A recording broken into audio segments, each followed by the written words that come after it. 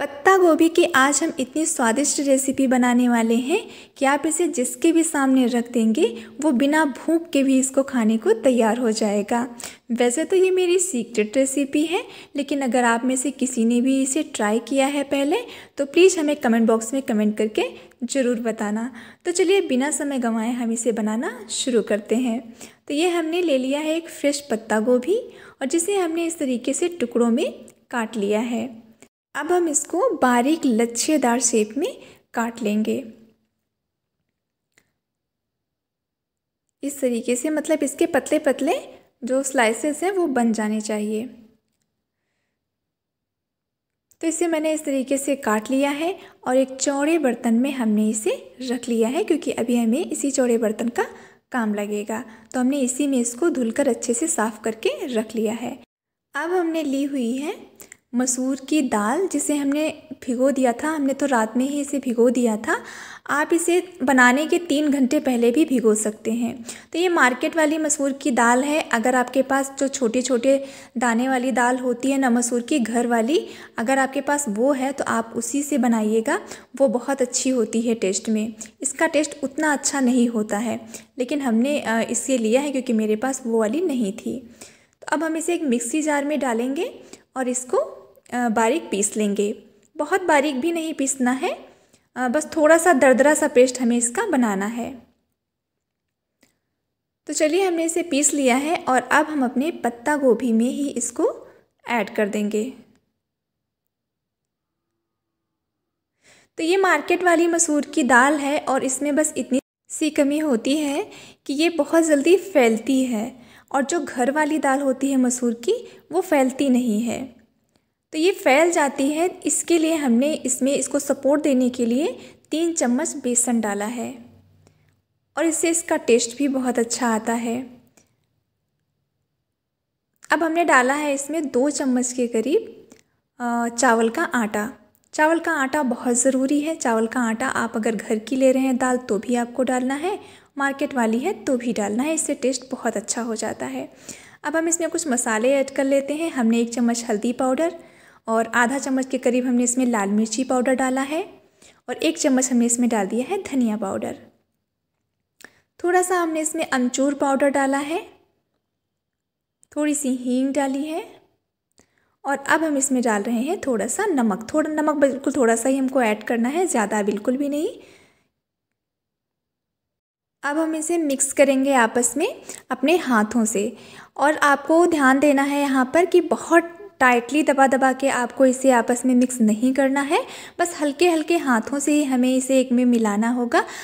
अगर आप इसे टाइटली हाथों से मिक्सअप करेंगे तो ये जो पेस्ट है हमारा, ये बहुत आपस में थिक हो जाएगा, टाइट हो जाएगा अंदर से, जिससे जब हम बॉल्स इसके बनाएंगे तो वो बहुत टाइट बॉल्स बनेंगे, जो अच्छा नहीं होता है। तो इसके लिए हमें इसे बिल्कुल हल्के हल्के हाथों से ही आपस में मिक्स करना है। तो बस आधे मिनट में ही अच्छे से मिक्स हो जाता है।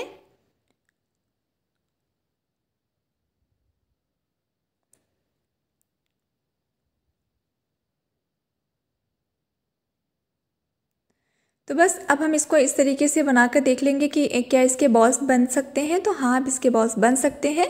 तो बस अब हम यहीं पे इसको ऐड करेंगे मिक्स करना, और हम अपने छोटे छोटे बॉल्स बना लेंगे। यहाँ पर भी आपको ध्यान देना है, आपको बहुत टाइट हाथों से इन्हें नहीं बनाना है। थोड़ा हल्के हल्के प्रेस करके ही आप इन्हें बनाइएगा, वरना ये अंदर से बहुत टाइट हो जाएंगे।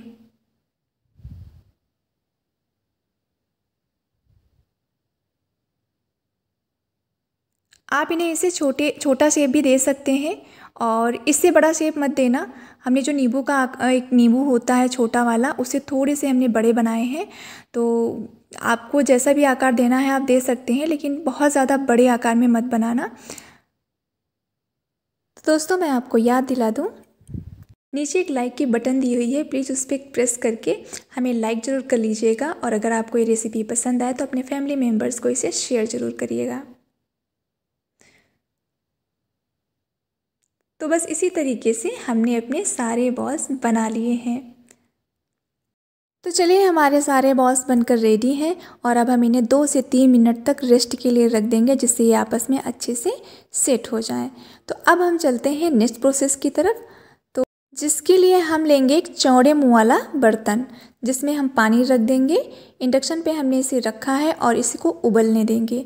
जब पानी हमारा उबलने लगे तो इस तरीके की जो एक छलनी आती है, थाली आती है छलनी वाली, जिसपे हम चीज़ों को भाप में पकाते हैं, उसमें हम अपने सारे बॉल्स को रखेंगे और ढक देंगे एक प्लेट से। और 6 से 7 मिनट के बाद में हम इसे ओपन करेंगे, तब तक ये बढ़िया से पक जाएंगे।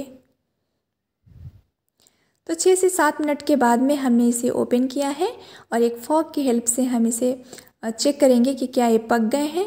तो ये बिल्कुल बढ़िया से पक गए थे। फॉर्क में अगर आपके मसाला इसका नहीं लग रहा है तो समझिए कि ये पक गए हैं।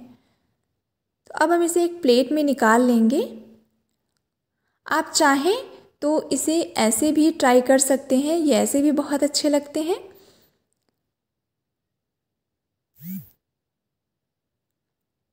लेकिन हम इसे सेमी फ्राई करेंगे। तो एक कढ़ाई में हमने थोड़ा सा तेल डाला है, बस थोड़ा सा तेल डालना है आपको, बस 1 टेबल स्पून के करीब आपको तेल डालना है और इसमें आपको अपने सारे बॉल्स डालकर सेमी फ्राई कर लेने हैं।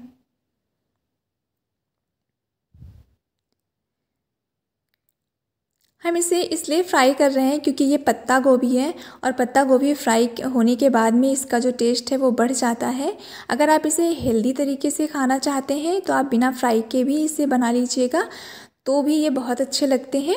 और अगर आप इसे फ्राई करना चाहते हैं तो आप फ्राई भी कर सकते हैं, ये ऑप्शनल है, जैसी आपकी मर्जी। तो चलिए हमने अपने सारे बॉल्स कढ़ाई में डाल दिए हैं और इस तरीके से उलट पलट कर हम इन्हें फ्राई कर लेंगे। तो जब हम इन्हें फ्राई कर रहे थे तो हमारी फ्लेम थोड़ी सी हाई थी, जिससे ये जो इसका जो एक साइड है वो ज़्यादा फ्राई हो गया है। तो आप इसका ध्यान रखिएगा कि आपको अपनी फ्लेम को धीमा ही रखना है, जिससे ये बढ़िया से बराबर गोल्डन होंगे, इस तरीके से कम ज़्यादा नहीं होंगे। तो ये फ्राई हो गए थे और हमने इन्हें प्लेट में निकाल लिया है और अब हम उसी कढ़ाई में अपनी ग्रेवी तैयार करेंगे। तो ग्रेवी के लिए हमने ले लिया है तेल, सरसों का तेल हमने लिया है। 2 से 3 टेबल स्पून हमने तेल लिया है। तेल हमारा गर्म हो जाने पर हम इसमें डाल देंगे थोड़ा सा जीरा।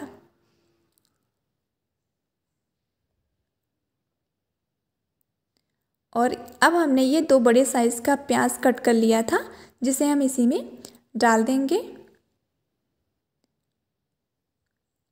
2 मिनट तक हम अपने प्याज को अच्छे से भूनेंगे जब तक कि ये बढ़िया से ब्राउन कलर का ना हो जाए। फ्लेम आपको धीमी ही रखनी है और अगर आप फ्लेम को हाई रख रहे हैं तो आप बराबर स्पैचुला से चलाते रहिएगा, वरना आपके जो प्याज हैं वो लग सकते हैं। तो बस 2 से 3 मिनट भूनने के बाद में ही हमारा जो प्याज है वो ब्राउन कलर का हो गया है। और अब हम इसमें कुछ मसाले ऐड करेंगे। तो सबसे पहले हम इसमें मिक्स करेंगे टमाटर की प्यूरी। तो 2 टमाटर की प्यूरी हमने बना ली थी मिक्सी जार में पीस के, हमें इसे इसी में मिला देना है।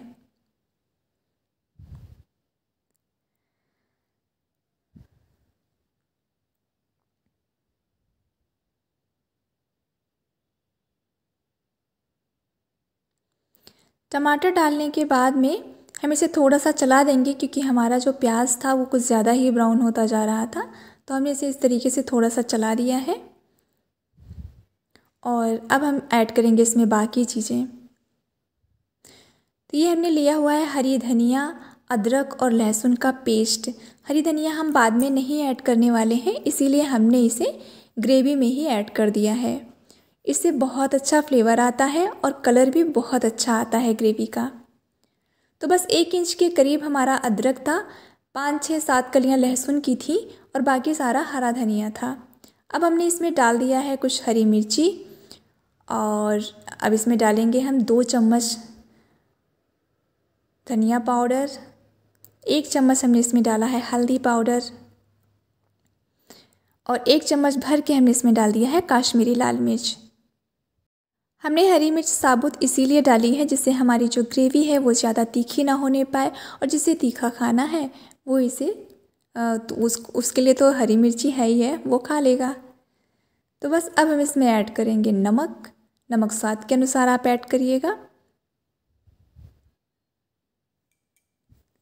अब इन सारी चीज़ों को हम धीमी धीमी आंच पर चलाते हुए तब तक भूनेंगे जब तक कि हमारी जो ये पेस्ट है उसमें से तेल बाहर ना आने लगे।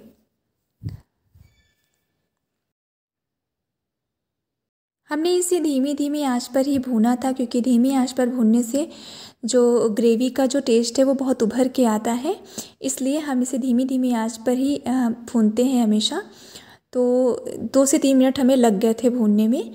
तो जैसी आपकी मर्ज़ी, अगर आप इसे हाई फ्लेम पे भूनना चाहते हैं तो आप स्पैचुला से इसको बराबर चलाते रहिएगा, और अगर आप इसे धीमी आंच पे भूनना चाहते हैं तो 2 से 3 मिनट आपको लग जाएंगे इसे भूनने में।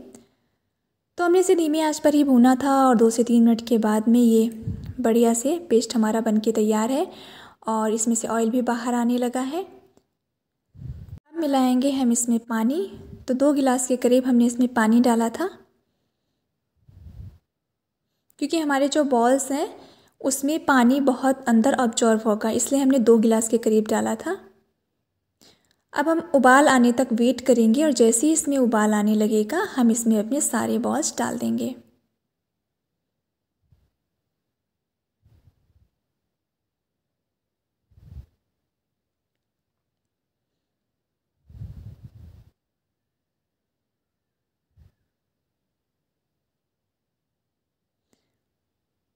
बस 2 मिनट के लिए हम इसे ढकेंगे, जिससे जो हमारे बॉल्स हैं उनमें जो ग्रेवी का जो फ्लेवर है वो सारा अब्जॉर्ब हो जाए।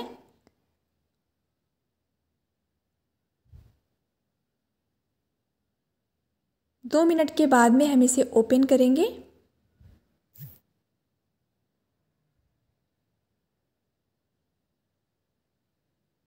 इसको ओपन करने के बाद में हम इसे फिर से 1 मिनट के लिए धीमी धीमी आंच पर पकाएंगे, जिससे जो हमारी ग्रेवी है वो और भी थोड़ी सी गाढ़ी हो जाए और भी अच्छी हो जाए।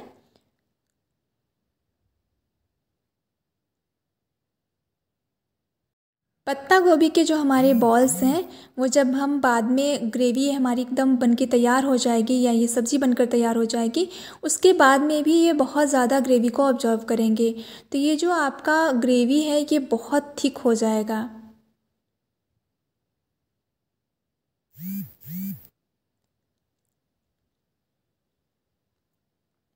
तो बस 1 मिनट के बाद में हमारी जो ग्रेवी वाली पत्ता गोभी की सब्ज़ी है वो बनकर तैयार है, और अब हम इसे एक सर्विंग बॉल में निकाल लेंगे। और ये देखिए कितनी टेम्पटिंग लग रही है, कितनी कितनी लजीज लग रही है देखने में। ये खाने में भी उतनी ही लजीज और स्वादिष्ट थी। तो आप इसे एक बार ट्राई ज़रूर करिएगा। अगर आपको ये रेसिपी पसंद आई हो तो आप इसे शेयर ज़रूर करिएगा। तो ये जो हमारे बॉल्स थे ये एकदम रुई के फाये के जैसे बने थे, ये बिल्कुल हाथ लगाते ही टूट जाने वाले थे। ये बहुत टेस्टी भी थे।